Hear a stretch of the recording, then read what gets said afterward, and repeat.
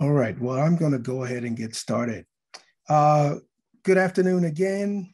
My name is Dr. D.A. Graham. I am the interim vice provost for diversity, equity, inclusion, and belonging here at the University of Kansas, and I am grateful to partner with the KU Law School and Dean Stephen Mazza and his staff and the faculty and lawyers, I'm guessing graduates of the KU Law School in this space. So we'll give them an opportunity to introduce themselves, but I just want to first welcome you all to this space and to this panel on legal and social justice implications surrounding the murder of George Floyd. We know that this trial, the murders of George Floyd, Dante Wright, Ma'Khia Bryant, and so many others affect members of our community. While these are national events, our individual perspectives, backgrounds, and experiences inform the way we reach or react to these events. And oftentimes we do not react in the same manner. Having devoted much of my professional life to social justice and to the ideal of the rule of law in my own way, I find the verdict in the killing of George Floyd by former Officer Derek Chauvin to be both heartening and depressing. Justice has been met in this case, but it cannot erase the decades and centuries of injustice to Black people. Our collective awareness of this harsh and continuing reality seems sadly, shockingly, to ebb and flow. If we learn anything from the civil rights movement centered around the Supreme Court's unanimous decision in Brown versus Board of Education, it is that the persistent and painstaking efforts will bring true and comprehensive justice.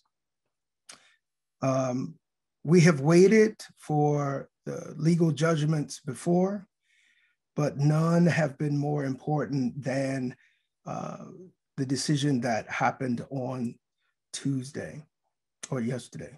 I'm losing track of time now. In the state court in Minnesota. So it is an opportunity for us to recommit ourselves to removing the practices of discrimination against Black Americans in this country. And with that in mind, I want to turn it over to our moderator, Professor Jung, and he will take it from there. Thank you, Vice Provost Graham. This was, I'm very happy that we're having this discussion and this important moment in our history. When George Floyd was murdered on video, the whole world saw it, and it led to a outcrying of anger and rage. And Tuesday's verdict does not represent closure to that. It is a step in what is surely a very long road for changing the way that police interact with civilians, and in particular, minority communities and African Americans throughout the United States. And we put this event together, and I'm very thankful to our panelists, who I will briefly introduce in a minute, for joining this. I'm also very thankful for all of you who've shown up. We were, I have to say, a little shocked about how many people wanted to, see and be part of this discussion. We've already received dozens of questions. I've tried to put them together in a way that makes sure the panel will have a chance to discuss them and group them together. But we also are still taking more questions, and I will do my best to filter through those and ensure that we are able to have a discussion that meets what the needs, I guess, of the audience here and what you all are interested in.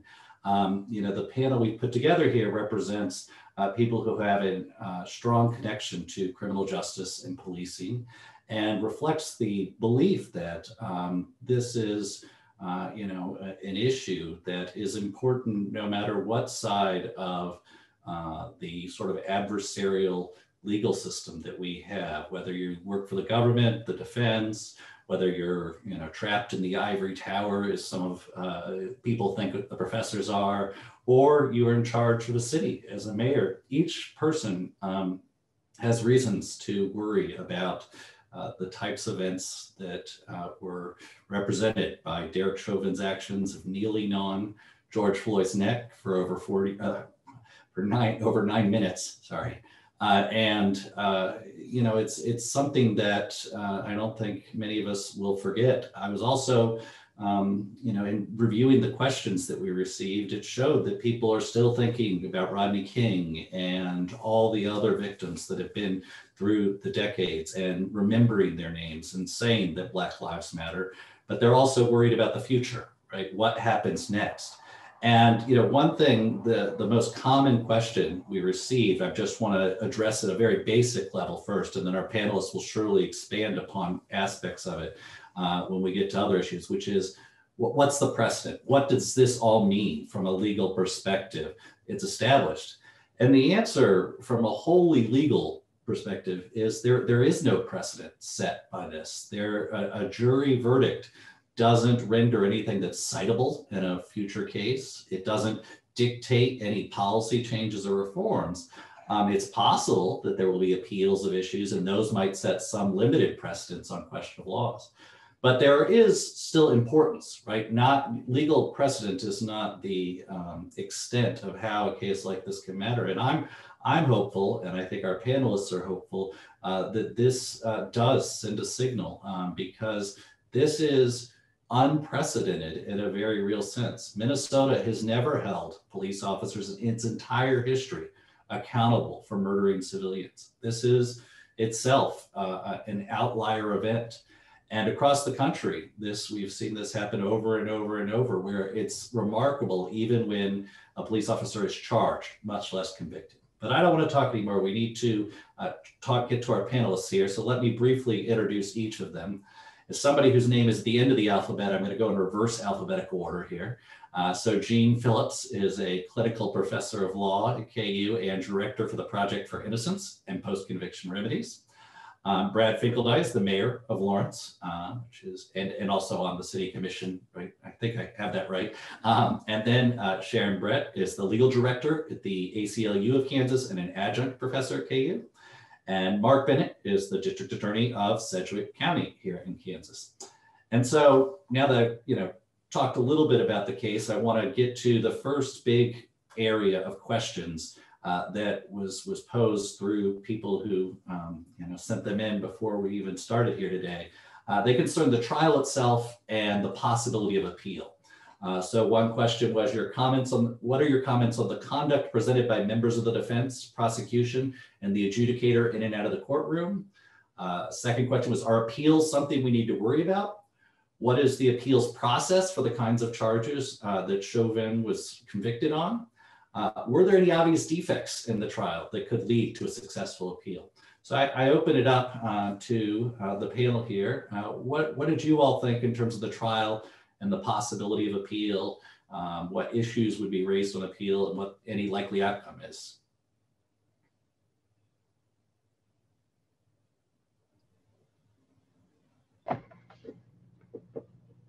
Well, I guess I can start. So as spending most of my life as an appellate defense attorney, there will be an appeal. There's always an appeal. You will always look for issues. The strength of those issues varies, but there is always an appeal. So there are a few that sort of jumped out at me just based on my knowledge of the case, which I admit I didn't watch it from beginning to end. I anticipate there will be some issues that will have a constitutional component in terms of like the US constitutional component and due process and fair trial. And some of them will probably be more limited to Minnesota statutory law. I think that they will probably most certainly appeal the failure to change venue, which means that the trial should have been held somewhere else where the theory is that you don't get a fair trial when the members of your community are so saturated with media and with the high emotions that were running in that area that I anticipate they will probably say that we should have had the trial in a different location. I anticipate that there may be an issue about the failure to sequester the jurors all through the trial, because jurors were not, sequestering means that they are not allowed to go home, that they are kept in a location, a hotel, where they're restricted in terms of being able to read papers or see news. There may be an issue there. After that, I'm not entirely sure that I know enough about all of the challenges that could be made to the Minnesota statutes or law, but I was looking at a couple of other places that said that, you know, there may be some issues that would come down from the Minnesota Supreme Court, is whether or not murder 3 is proper under the facts of this case, and whether or not there was any kind of misconduct by the prosecutor for belittling defense attorney in closing argument. So, I mean, there may be some issues that are going to be appealed. Whether they're successful or not, that's a different story, but I'm sure there will be appeals. From the prosecutor's perspective, you know, the question is always on a high-profile case whether should have been a change of venue.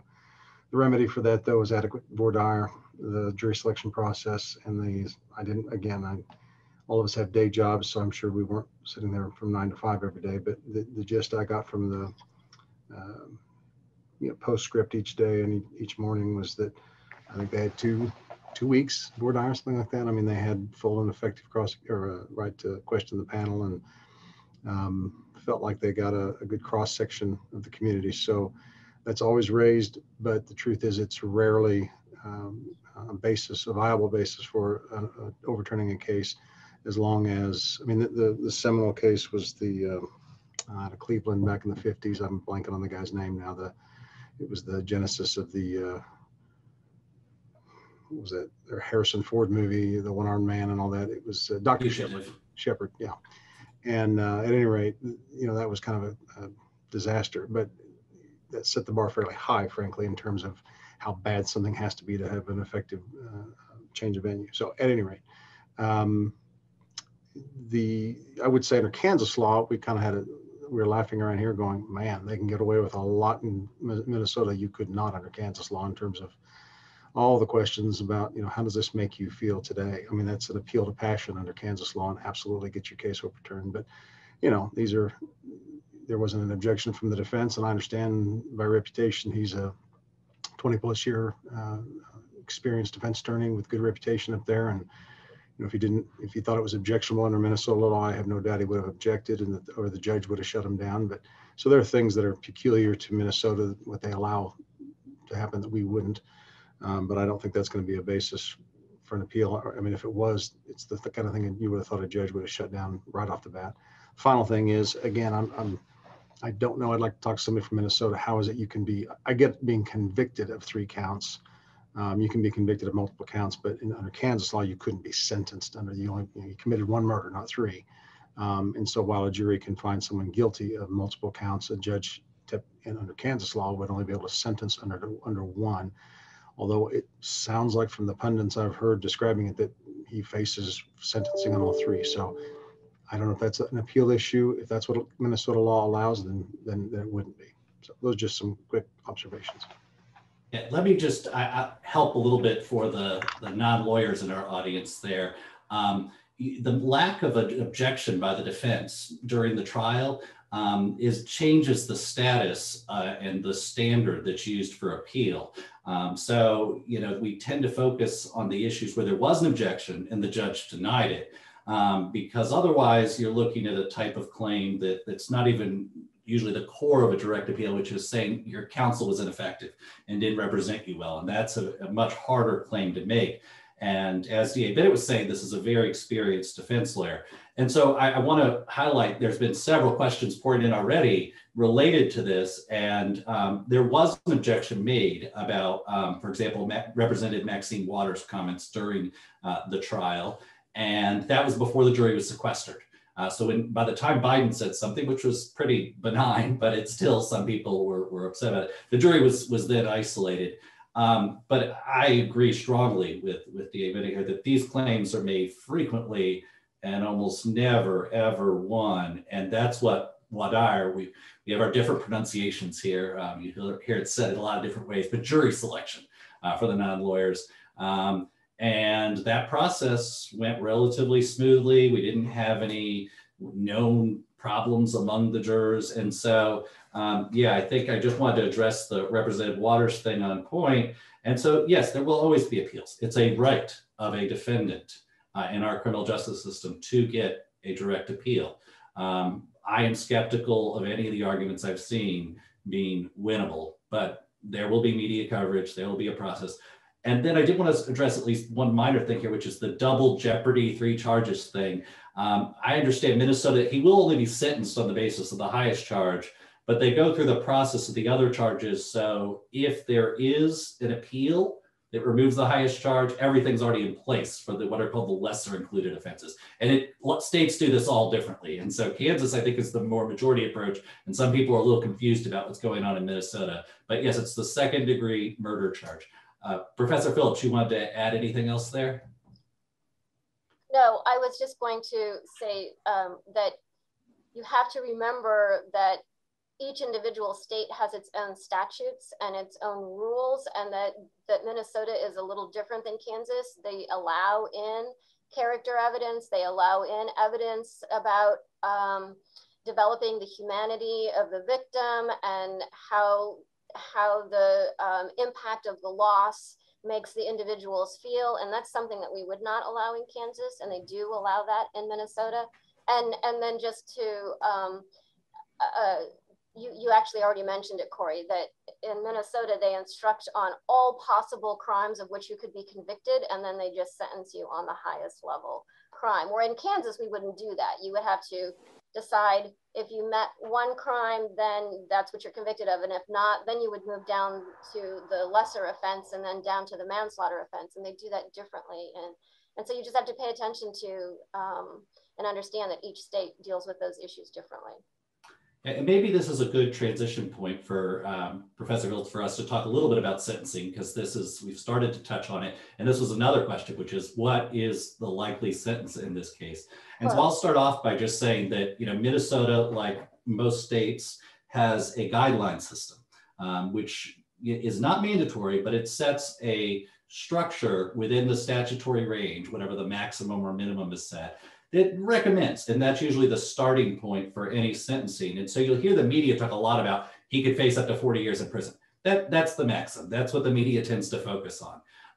The guidelines here starts with an 8-year recommendation for a first-time offender for 2nd degree. But I think Professor Phillips has a little more information relevant to the questions, like what factors the prosecutors think should enhance that sentence.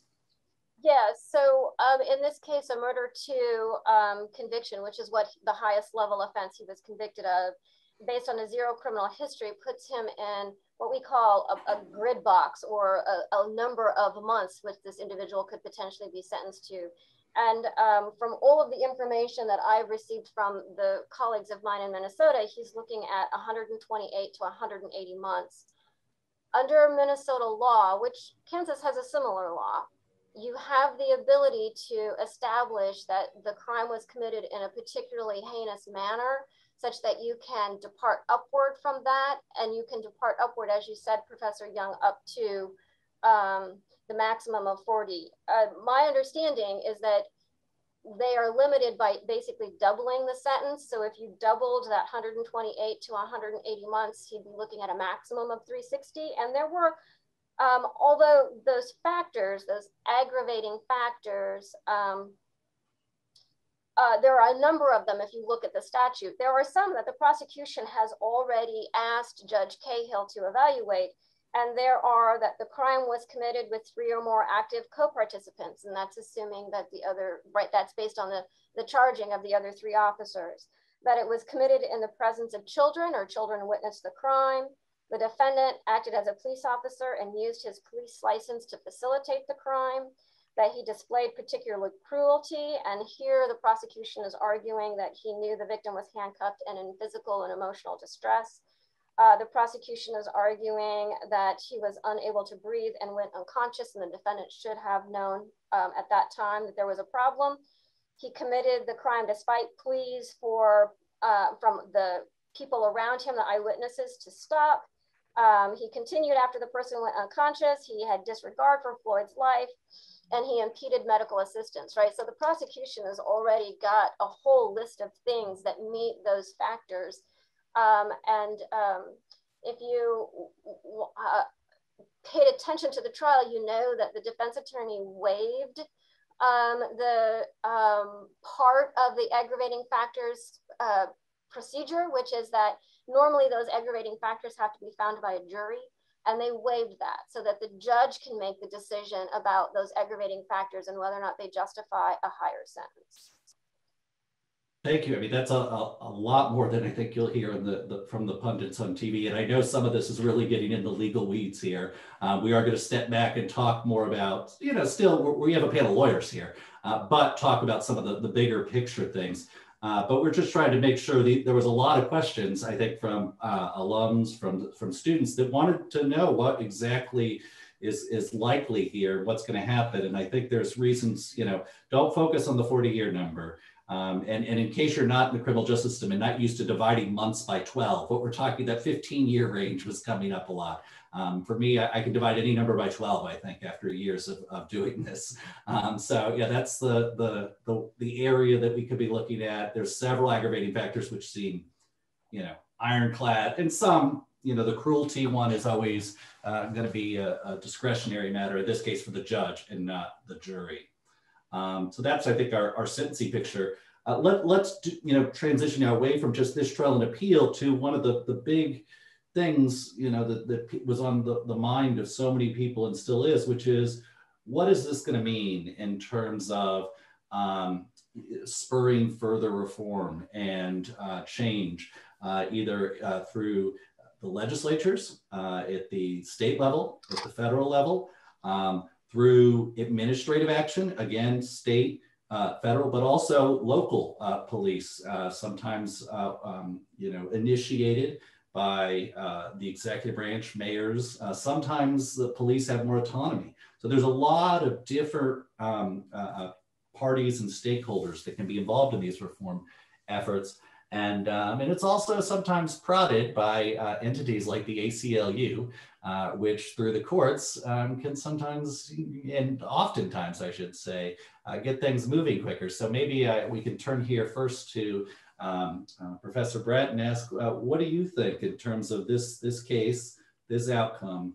Will it give more force and increase the probability of success in these efforts? If so, what do you see possibly happening in the future?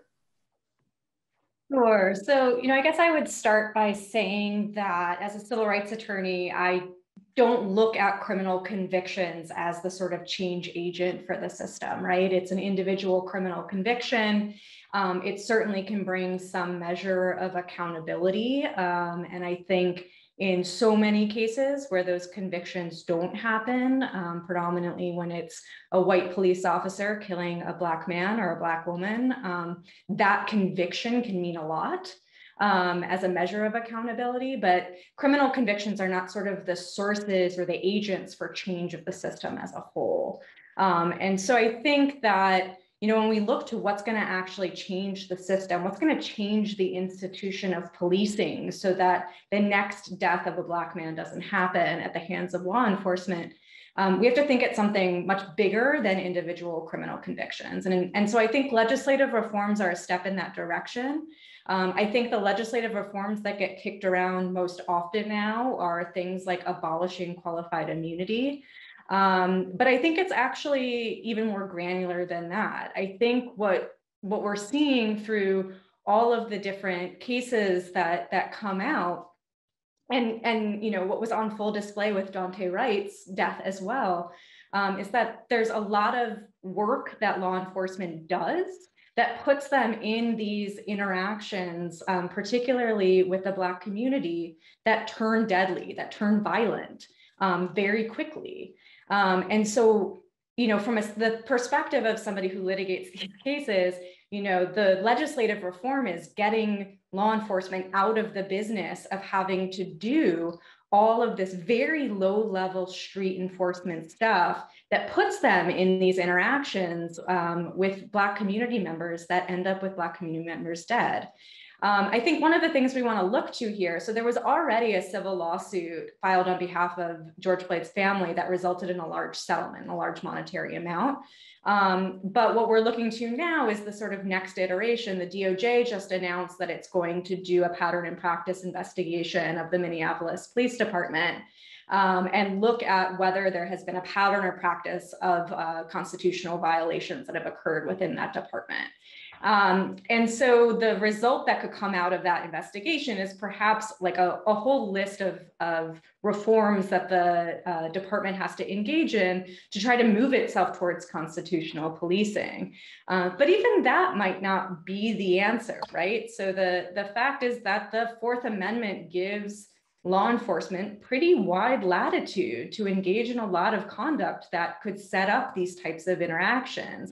And so just getting a consent decree in place that allows for constitutional policing may not be enough in and of itself.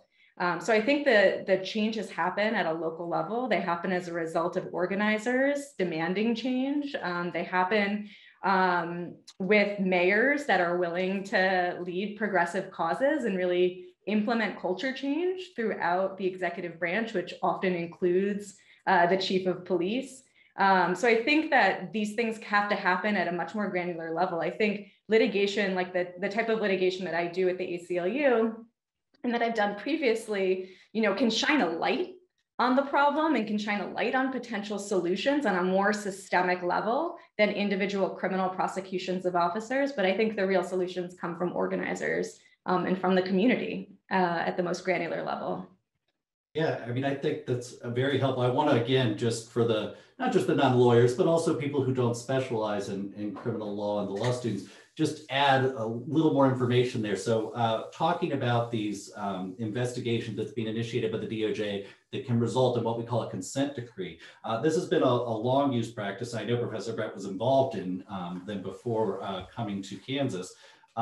Where the DOJ does really, I mean, do an incredible amount of investigation into a department.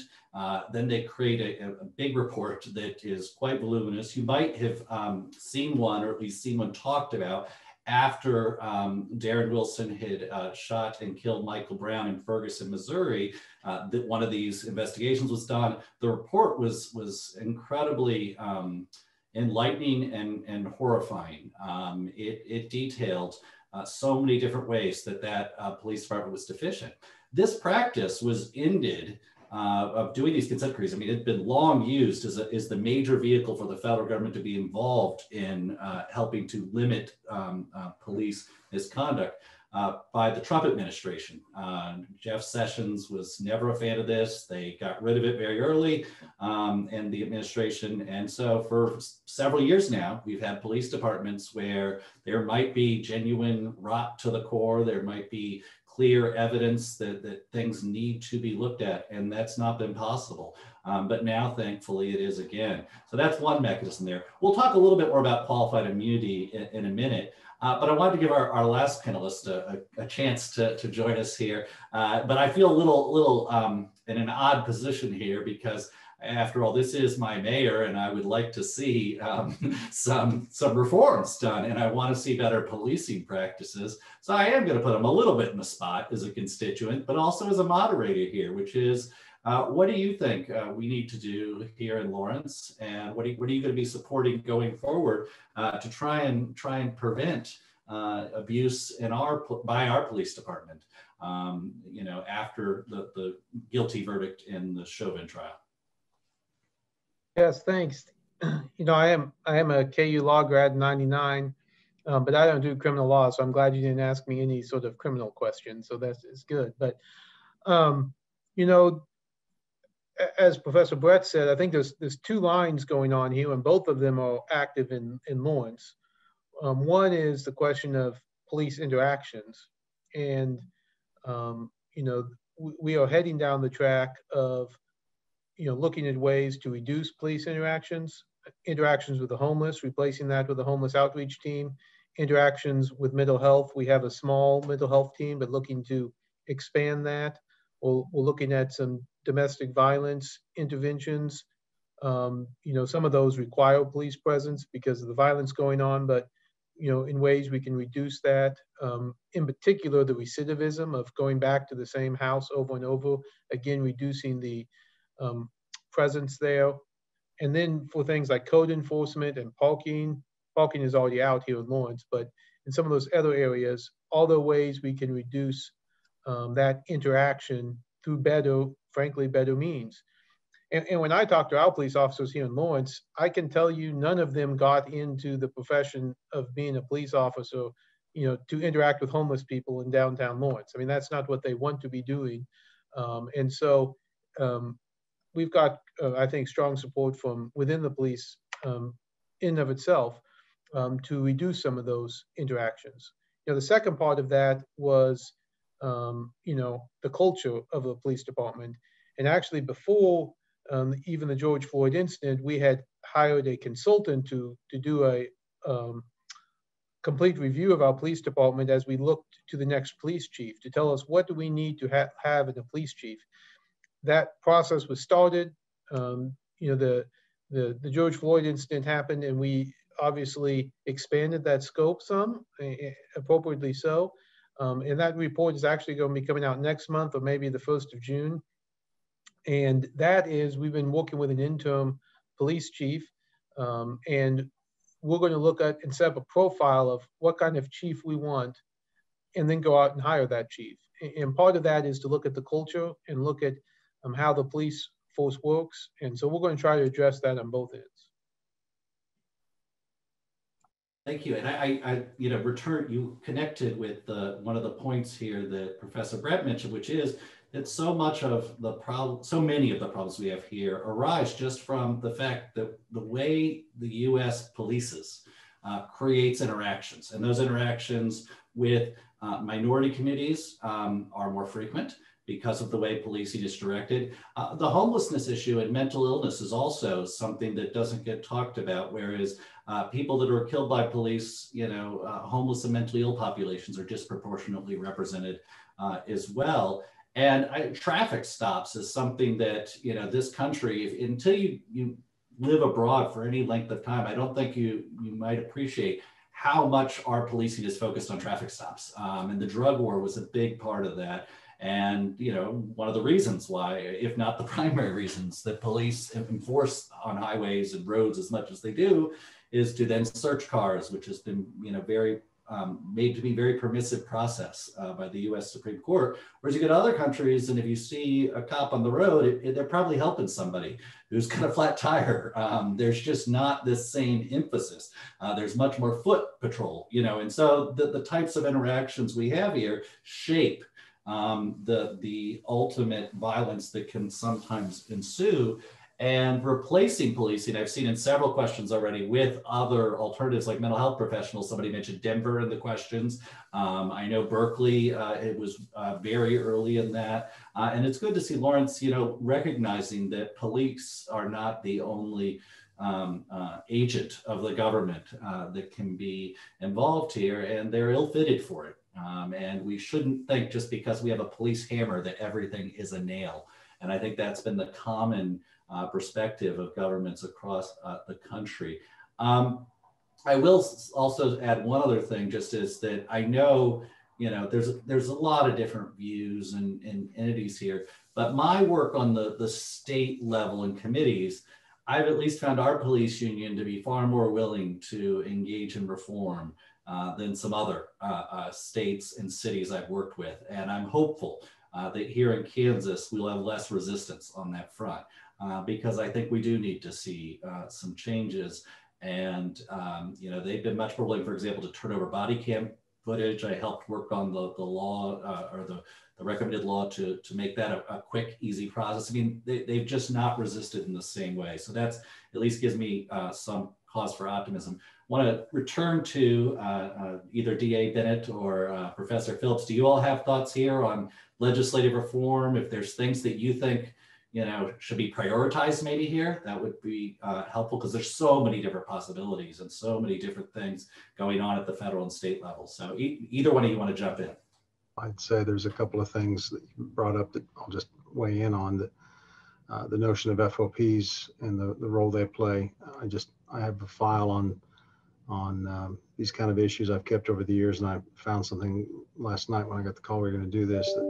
It's an article from the Minneapolis Star Tribune from October 1st of 2017. So well before any of this took place, and it was editorial that hundreds of sworn officers in Minnesota, despite the fact they've had convictions for crimes, maintain their jobs. And I had seen something, and I don't want to, you know, trials are with, and I don't want to attribute this if it's false, but I understood early on in this, I'm going to say the Times, New York Times put this out, maybe it was the Washington Post, but that Chauvin himself had been disciplined any number of times, like 16, 17 times.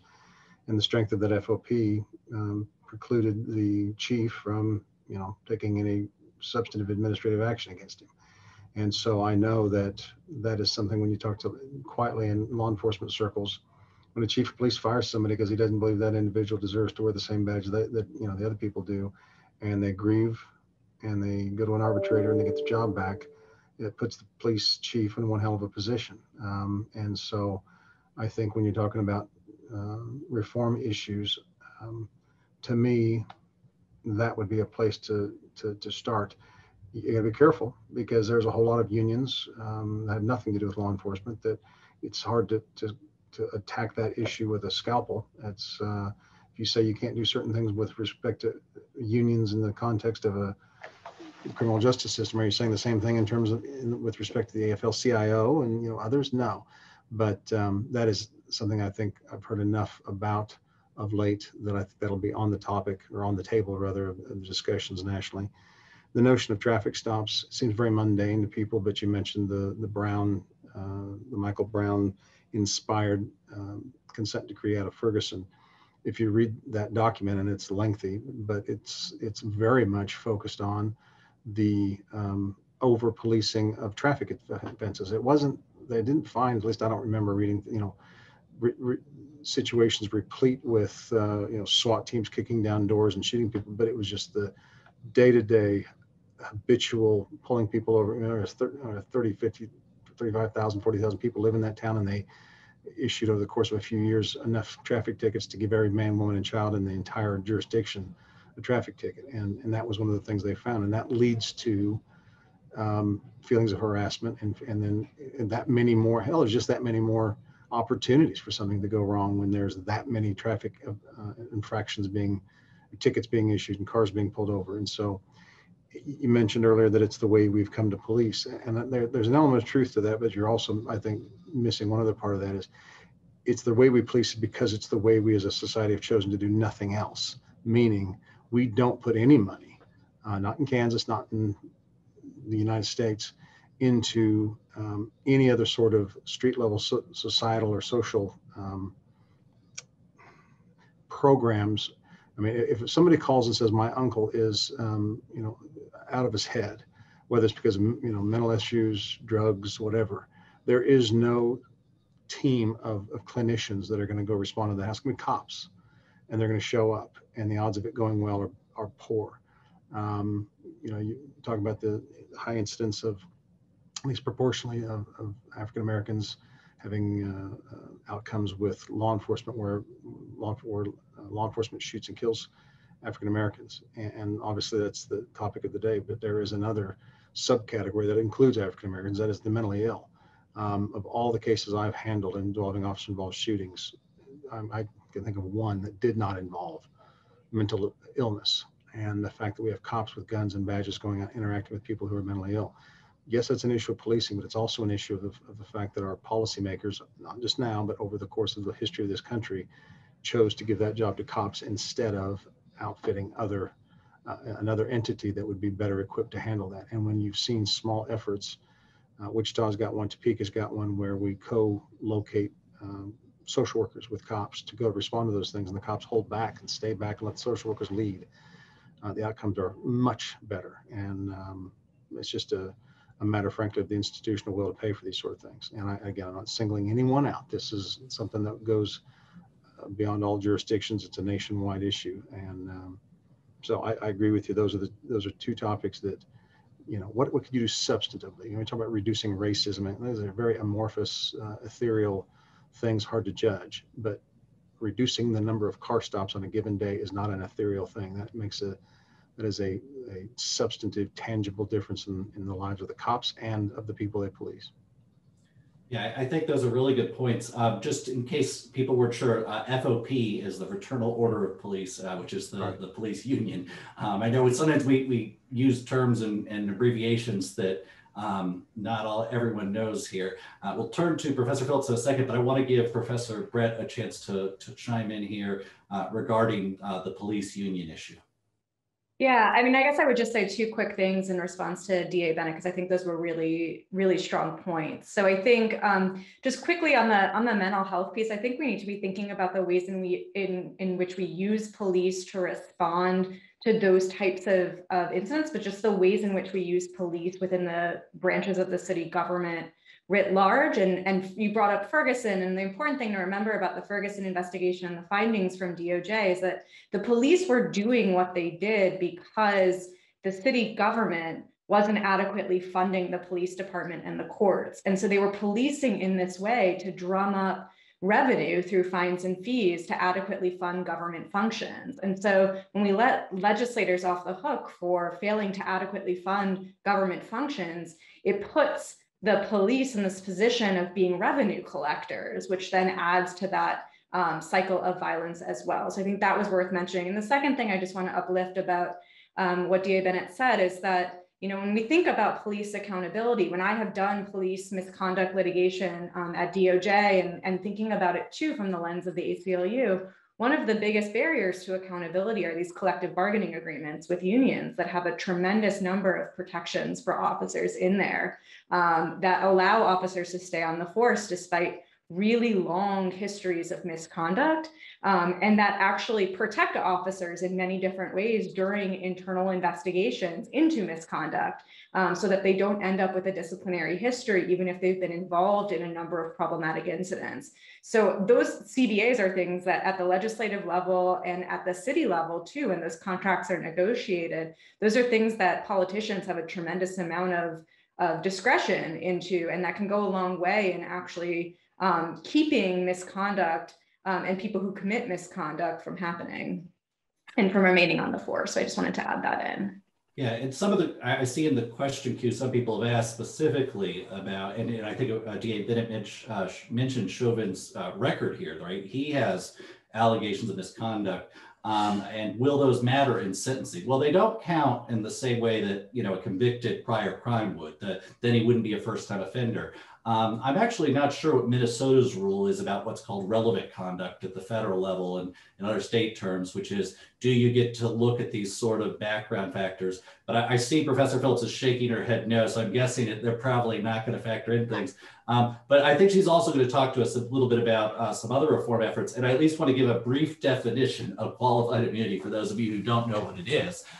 It's a civil doctrine, which was invented out of whole cloth, just came from nowhere from the court, where they decided that if an officer committed a constitutional wrong as an individual, and we're talking about state police here, and there's a lawsuit under what's called Section 1983, the primary means of effectuating civil rights under federal law, that a officer receives qualified immunity as long as it wasn't clearly established at the time of their misconduct that they were violating the law. And this is something that now there's strong bipartisan criticism of. The libertarian wing of the GOP, the Cato Institute have come out in support, saying that many liberals and and people on the defense side have been saying for years, which is this is a rule that doesn't exist in any other context. Why are police doing it? So one of the reform efforts, and I know there's several questions about it, is either eliminating qualified immunity or which I would favor, but there's also efforts to at least make it less of a shield, because it really does protect officers from civil liability. And I should also be clear, some people worry, well, suing police directly, doesn't that beg our them? No, police are always indemnified. It's one of the things that's often lost in this. So it's not like we're suing officers into bankruptcy. It's their insurance rates will go up as police departments, which is maybe appropriate if they have a lot of problems there. But let's turn to Professor Phillips and about other reform efforts and ideas that you wanted to touch on. So I'm just going to sort of build upon what DA Bennett and Professor Brett talked about. There actually are, I was looking at, I have not done a 50-state survey, right? Because each individual state passes their own legislation, and within each state you have, as we do in Lawrence, you have your local police departments. But I do know that there are a number of police departments across the nation that are starting to add mental health professionals to respond. In Seattle, they had folks respond who were social workers who were very, the focus was on dealing with the drug problem that they were having in Seattle. And so those were folks that were able to go out and respond to people who may be doing things because they are, high on meth or whatever it happens to be. And so I know that individual police departments are starting to do that, but there are a couple of things that I did discover in looking through some state legislation. And interestingly, Minnesota has legislation pending or introduced that would limit the authority of law enforcement to stop individuals for petty misdemeanors. So I have not looked up exactly what petty misdemeanor counts as, but that could be speeding,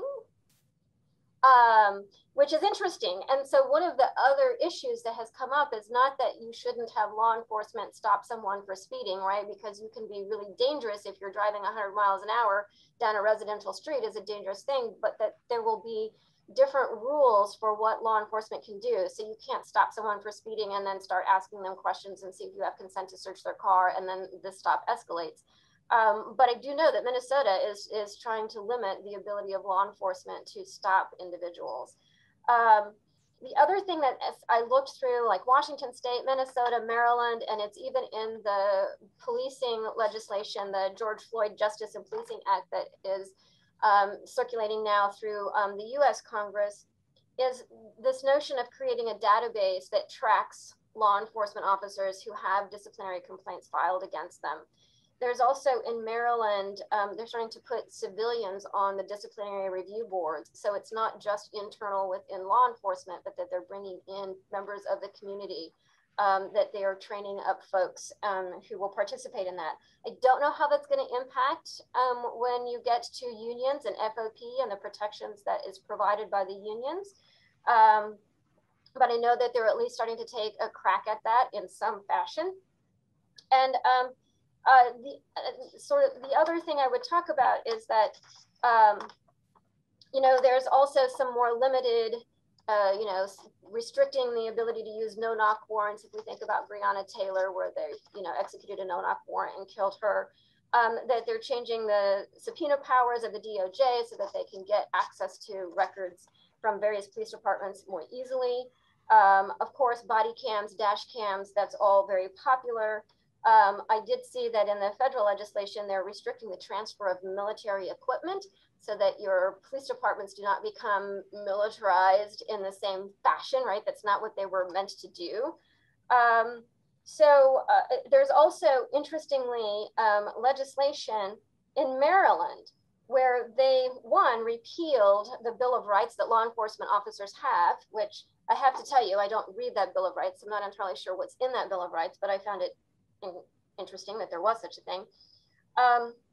But they've repealed that, and they have created a new use of force policy that if you violate that use of force policy and that results in injury or death, that is a crime for which law enforcement can be prosecuted and sentenced to up to 10 years in prison.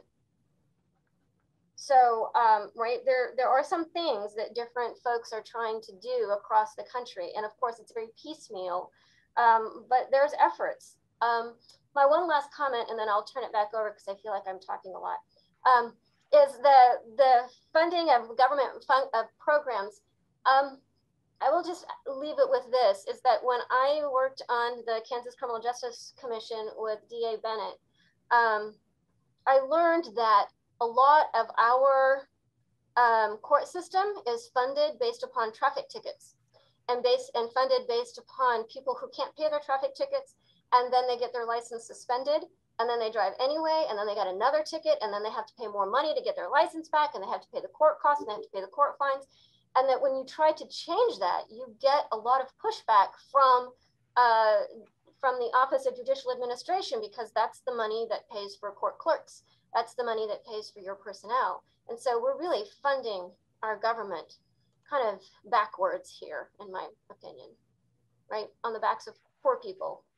Yeah, I mean, this is the phrase criminalizing poverty. If you hear that, this is what it's referring to, this idea that it really punishes people that already don't have money, and then it compounds it. And it is, you know, Ferguson was dependent on this revenue of the big highway that went through the city. You also have civil forfeiture.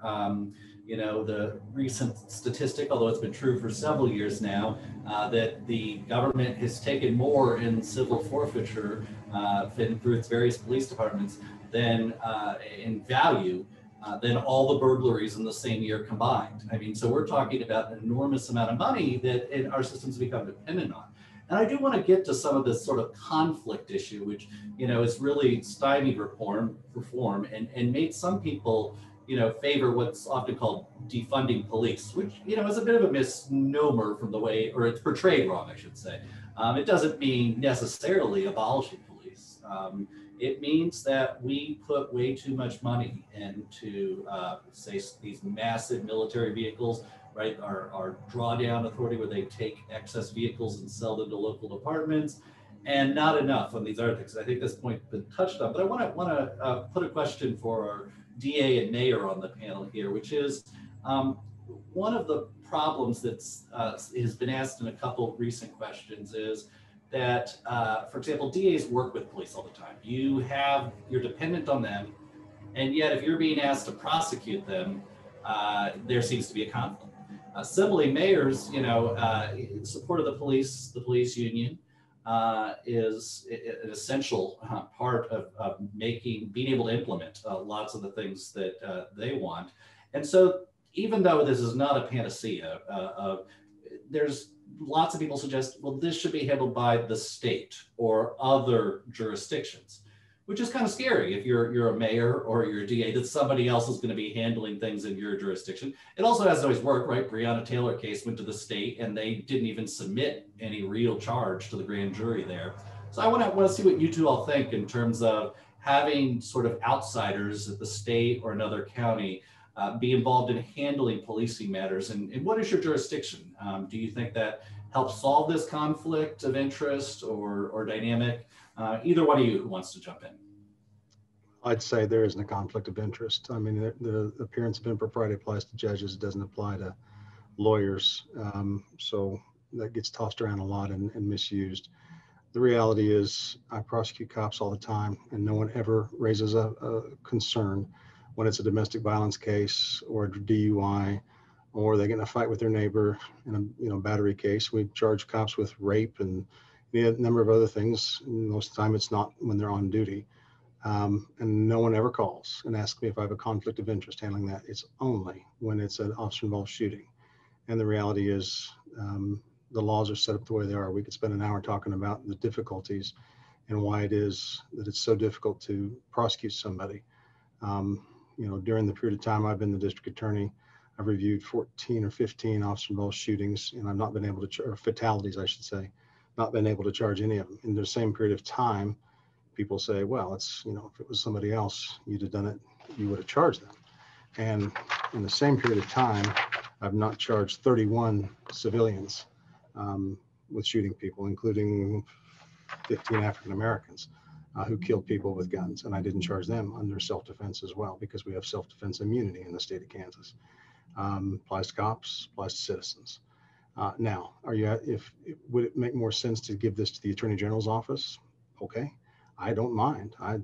If the Attorney General wants to come in and involve himself or herself in a case like this, sure. But what are we asking what's the reason? What are we really getting here? Because the Attorney General doesn't work with cops?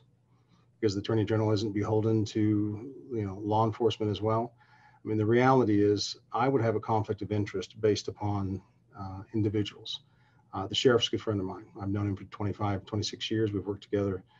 We talk to each other routinely. If he had shot somebody, I'd have a problem because I know him. The last 10, 15 cases I've reviewed of fatalities, I don't know any of these cops. They're kids. The last time I knew the cops on the street was about 1999.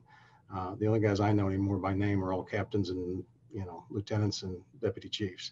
And so that they happen to work for a particular department is interesting. If I felt though that I couldn't because I was somehow beholden to that department or this department, I'd have an obligation to beg off. But all you'd have to do is look in the newspaper and find how many times I've butted heads with the FOP, and know that if you can't handle doing this job, if you can't handle the notion that you might have to charge a cop occasionally, or a city council member, or file a motion to have somebody kicked off the county commission that you answer to, which I had to do last fall, then don't run for DA.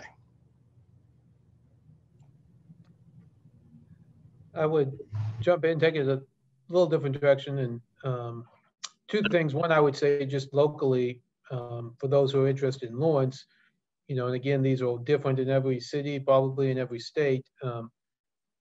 Our FOP does not have any sort of kind of appeal rights. As a matter of fact, our city manager would fire officers, not the chief of police, it's the city manager. And of course, they could take you to court for wrongly fire them, but there's no arbitration provisions.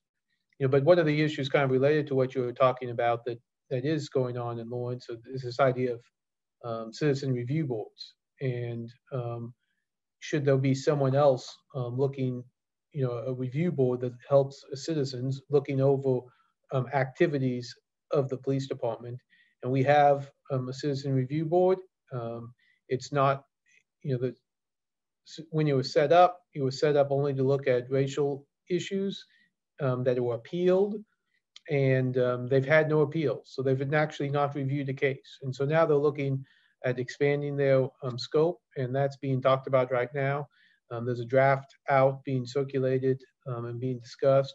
And again, in the May, June, July timeframe, we'll be looking at setting up a review board so that there's a different path for someone to, possibly make a complaint against a police officer, as opposed to calling the police to complain about the police. And again, various levels across the country by what's meant by a citizen review board and what their powers are. But we're going to be looking at that here in Lawrence. And I think we are running out of time here, and I know that there's still so much we could talk about, but I do want to at least offer some concluding thoughts and thank everyone for being part of this. I think the civilian review boards are a good place to end here, because this sort of goes back to something Professor Brett mentioned that I'm going to reframe, which is the old environmental slogan of think global, act local.